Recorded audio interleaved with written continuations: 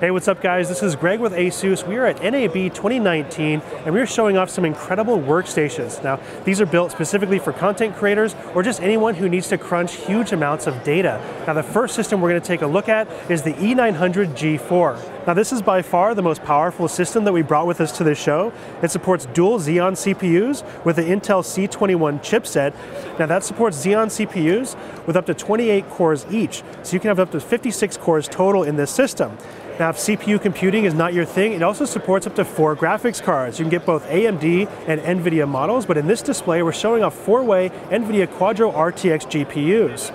It also supports up to 12 DIMMs of ECC memory. Now, if you populate those with 128GB sticks, you can have a maximum of 1,536 gigabytes of ECC RAM. It also supports up to 8 3.5-inch or 2.5-inch hard drives, so you can have plenty of local storage within the system.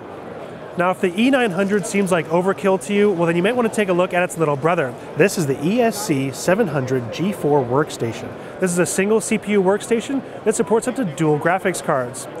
It uses the Intel C422 chipset, so it supports Intel Xeon W processors at up to 12 cores.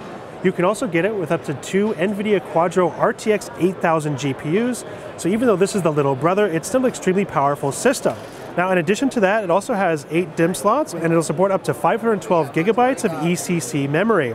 For storage, the ESC700 supports up to 3 3.5-inch hard drives, as well as an additional 2.5-inch SSD. Now, both of these workstations also support internal U.2, M.2, and traditional SATA connections for the storage, as well as dual gigabit LAN.